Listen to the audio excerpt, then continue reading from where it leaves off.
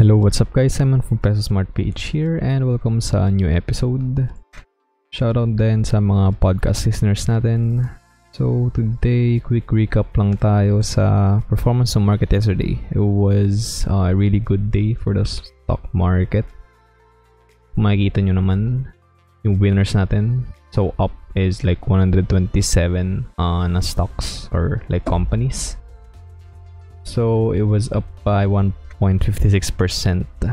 So plus 91.33 yung PSEi yesterday. Tapos down was 63. So yan, may mga natalo pa rin na like katulad yan, 12, 10, 10%. Yeah, sobrang lalaki niyan. But it still was on a positive note. Like kita nyo to, grabe yung grabe yung change. Diba kung isipin nyo, parang naka-end ka niya maging trader, diba? But like, you really have to time it like perfectly to get like this kind of like gains. So if that's your cup of tea, then go for it. But yeah, just be very careful about it when you do it. So, tingnan natin yung portfolio and then yung stock position. So, kung monetary value yung pagtitingnan natin, nasa 4.8k yung nag-gain ko yesterday. Just a single day, diba?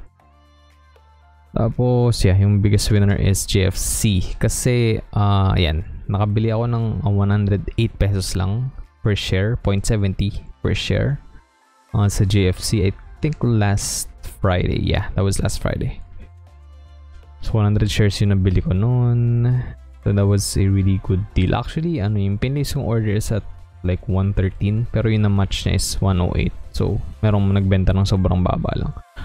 Not sure why they did that, but yeah, that's good for me. Then yung Cebu Pacific yan, sobrang naka-recover na siya. Medyo nag-ano siya eh.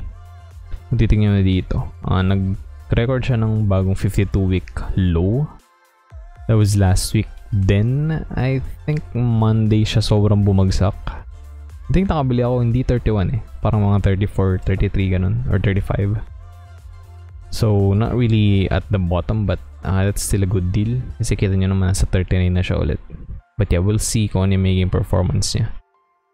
Kasi parang yung naging trend is like laging Monday, basta nag-resume yung stock market ulit pag nag-open siya ulit. Like after a break. Like katulad nito, nung weekend. Nagkakaroon siya ng malaking jump pataas or like sobrang bumababa. So, yeah, you just have to time it. Okay, so balik tayo sa portfolio natin. Stock position. Yan, Shangri-La. Okay din. EI. Kahit na nag-cancel sila ng dividends. Yeah, medyo okay pa rin yung trading niya. Tumataas naman kahit paano. SMC2C, ito naman hindi mo talaga kailangan like i-monitor yung pag-gain or pagbaba ng prices niya kasi preferred share yan. So hindi talaga siya like sobrang tataas or sobrang bababa.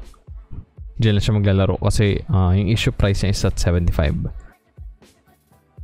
So hindi siya bababa ng sobra doon. I think yung 52-week low niya is 74 lang. And yeah, hindi rin siya sobrang tataas. Like yun yung talaga average price niya, like 76, 77 or 78. Tapos ito Shell, and medyo malaki na rin yung nag-gain niya kahit pa paano. And syempre may loser pa rin tayo, yung PIP, kasi di ba tender offer sila. So I decided not to take that. So we're just gonna see kung ano yung mangyayari within the next few weeks or months. So yeah, hold lang tayo ng hold. And then, kung titingnan natin yung buong portfolio, yan. I think nung last time ako naggawa ng update video, nasa 18% yung loss natin, yung percentage ng loss. So, ngayon bumaba na siya, nasa 16.67 na lang. That's pretty good. Sana, ganun yung maging trend for this week. Tapos yung percentage naman, pag percentage yung pagbabasihan natin, yeah, Cebu yung pinaka malaking nag-jump compared to last week. Then yeah, STI, GFC din syempre. Ano ba? PSB yan, continuously lang siya nag-gain. That's very good. And then nga pala, Nag-announce na ng dividends yung SMC2C and then yung iba pang other San Miguel Corporation na what do you call this? But wala pa dito. Other San Miguel Corporation na dividend preferred shares, preferred stocks. So yan, I think June 16 yung ex-date. So before that day, dapat nakabili na kayo. Wait lang, ba't wala pa dito sa records? Ang labo. Meron bang A? Wala. I think I meron. Oh, ayun. June 16. I'm not sure kung bakit wala pa yung SMC2C but hindi sila makamislike ng payout. That's impossible. Yeah, I think hindi pala nalagay dito. Weirdo. Kasi yung nalagay nila dito is dalawang March 17. Which is incorrect.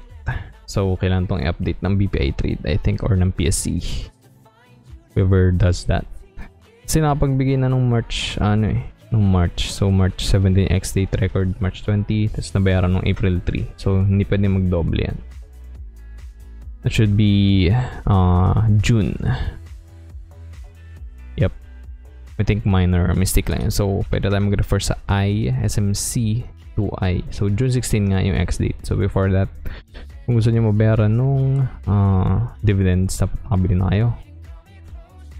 And mabayaran kayo next month. Papasok yun sa BPI account nyo. Dun sa tawag dun. Yung settlement account. Then, magre-reflect na siya like after a few days. Few business days, I think 2 or like 1 lang. Depende kung kailan ipapasok. Yan. Pwede nyo nang i-reinvest yan after that. Then, ano pa bang pwede nating tingnan? Yan, kung makikita nyo, yung nasa stock watch ko, like watch list natin. Lahat sila green or like hindi gumalaw. And then, isa lang yung yung bumaba. And like 0.93 lang. 0.93% yung binaman ng PSE. Which is not that really a big factor.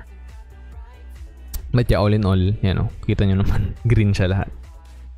And I think it's been a while since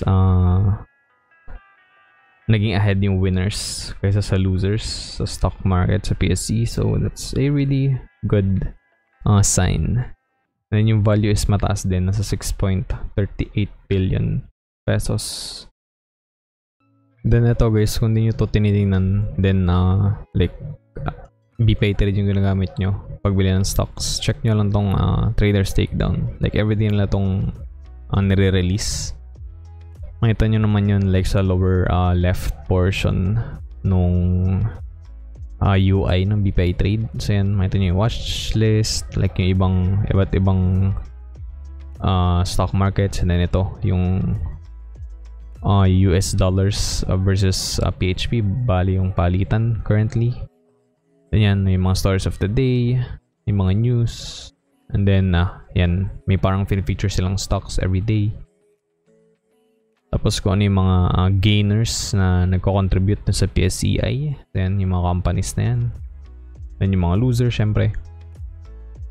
And then yung pinapakita dyan is like in the previous trading day, yung mga values na yan. And then merong daily trading view din. Yan, yung mga top picks sila na pinapabili nila, bali recommendations nila nabili ng mga investors. So naka-contribute din yan sa prices for sure, lalo na yung mga sumusubaybay dito.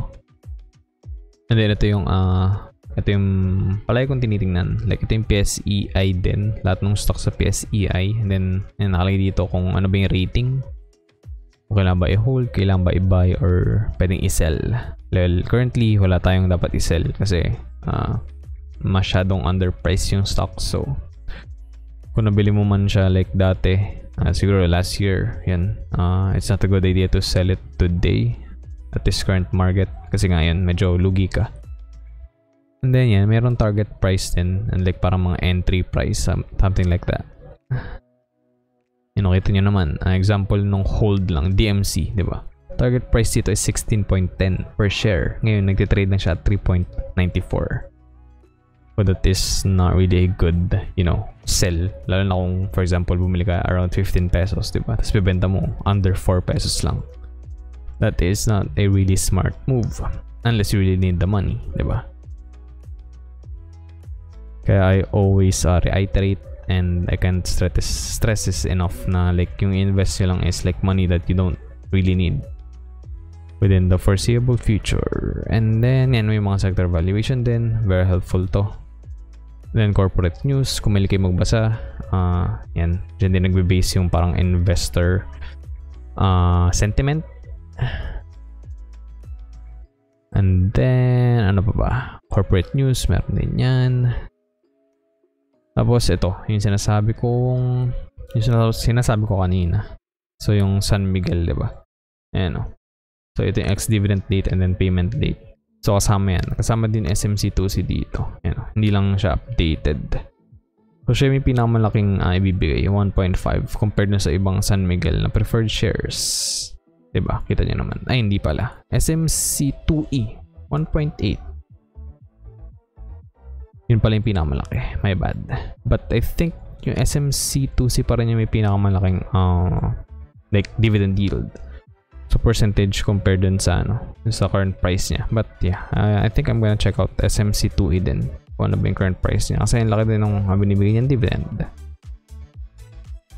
So yun, lahat sila is June 16 yung ex-dividend ex-date. So yeah, purchase tayo kung gusto niyo mabayaran ng dividends before this day. Then marami pang iba. Like GT Capital Holdings, and ito Lushutan Group, RCBC, RLC, then JGS, nagbibigay din sila. Nice. Kaso medyo mababa yung yield nila eh. And then Hinebra, San Miguel, and Ayala Corporation, and Petron. So yun guys, correction ulit. Mali yung nandun sa daily trading. Wait lang, pakita ko na rin sa inyo. Ito, yung trader's takedown. Dito nyo makikita yun. So click nyo lang yan. Pupunta kayo dito, and then click itong daily report. May magpa-pop up na window, then doon nyo na makikita yung daily trading report, which is mali pala yung info na nandun, you know, 1.18 lang talaga yun nasa SMC2C compared sa 1.8. So yeah, typo lang yan. Tama naman itong figures na to, lahat ng sumunod.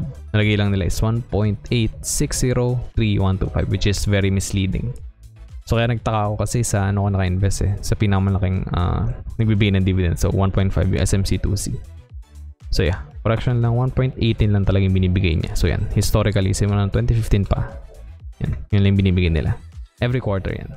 So times 4 for 1 year. Yep. Yeah, I think that would be all lang sa update na to. And yeah, I hope you guys are safe. Don't forget to leave a like na rin and mag-subscribe kayo kung natripan yung content ko. That will certainly help me reach more people. And then, yeah, Tuesday and Thursday tayo nag-upload ng new episode. So, always watch out for that. And then, wala tayong quote of the day sa ngayon. But yeah, stay safe again guys. GCQ na tayo. So, just watch out for yourselves and yeah, for others na din. Alright, that's gonna be it. Always remember, be Peso smart. See ya.